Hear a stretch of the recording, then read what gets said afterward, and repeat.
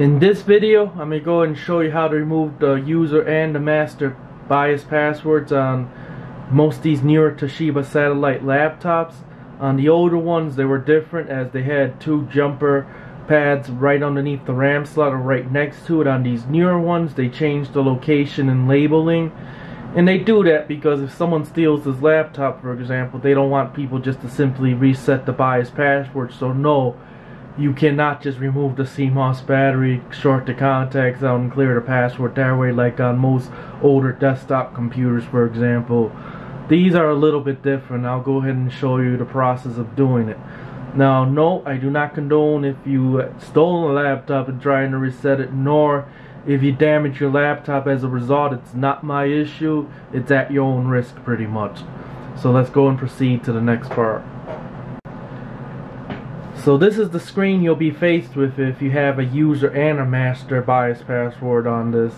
And in this case here, you will have to do this method. So I'm going to go ahead and set the wrong password. Try a no password, and it's going to shut down the system because obviously the password's incorrect.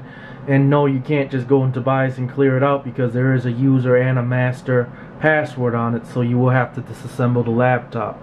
So now that it's off, close it up and you flip it upside down. You'll have to remove all the screws in the back. So I'm going to go and reposition the camera, and I'll be right back with you once I get to there. Once you have your laptop turned around, your backside facing upwards, you're going to unplug your AC adapter. Then you're going to remove the battery because we don't want no power going through this thing. So you're going to put that in the unlock position, push this here, and then you're going to remove your battery. Now you do have to remove all these screws that's facing around. Make sure you remove them all, and then you'll be able to remove the cover up that way. So I'm going to go and do that, and I'll be right back with you once I get to that part. Once you get done removing all the visible screws that you see on the backside, including the one that holds the CD and DVD burner in, you're going to slide the CD and DVD burner straight out. You go and put it aside. And then there's going to be one more screw that you have to remove that was hidden right under there.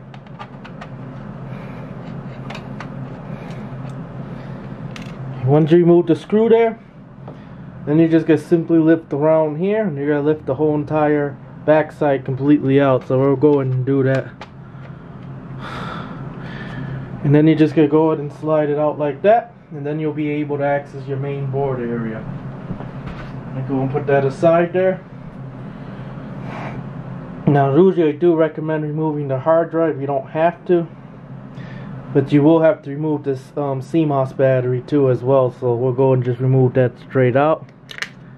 You can use your fingernail, or you can use a tool.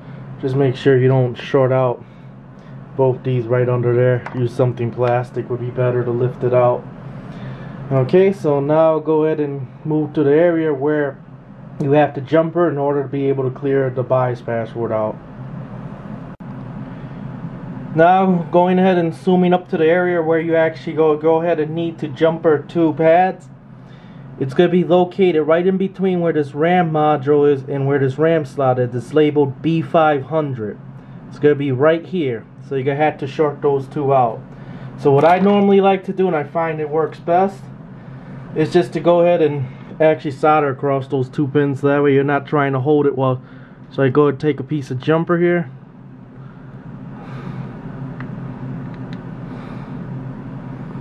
And I'll just go ahead and go straight across, and then I'll use my diag cutters to go ahead and trim that out, because we'll have to remove this later. But and then there you go, and you're gonna go and solder across that B500, those two jumper pads right there. So then the next step that you would do is take your AC adapter. You're going to plug it in while powering it up, with the battery removed as well. And don't put the CMOS battery back in either. So we're going to get the AC adapter plugged into the wall. We're going to go ahead and put power to it. We're going to go to the laptop right here. Okay. Then we're just going to go ahead and attempt to turn it on. It's going to turn right back off, and then do it one more time for safe measure. And then there you go, that cleared out the password. So now the next step you want to do is unplug, of course, the AC adapter.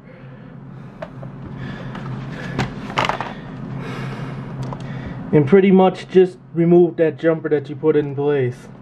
And then you can go and reinstall the CMOS battery and put everything back together, and it should work. So let's go and do that.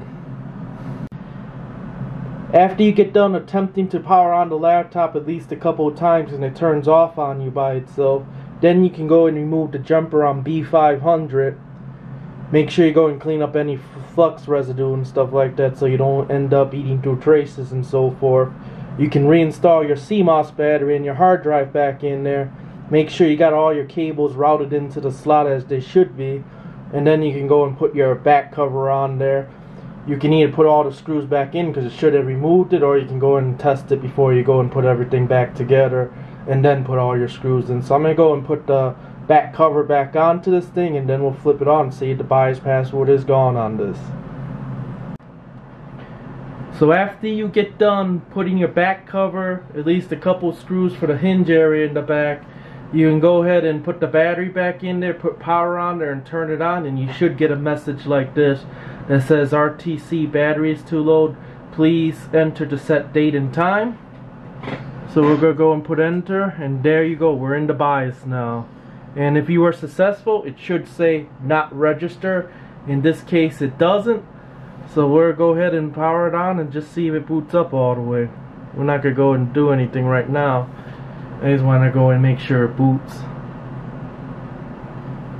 And there you go, she's booting up. Now it doesn't have a hard drive password. In some cases, some people set the hard drive password as well too, and in that case that's a whole nother process, because you do require a Linux machine and some command prompt to be able to remove the hard drive password on there, but I won't go into that in this video. But as you can see, the laptop does boot up all the way, so it was a success. And that's how you remove the BIOS password on most newer Toshiba Satellite laptops.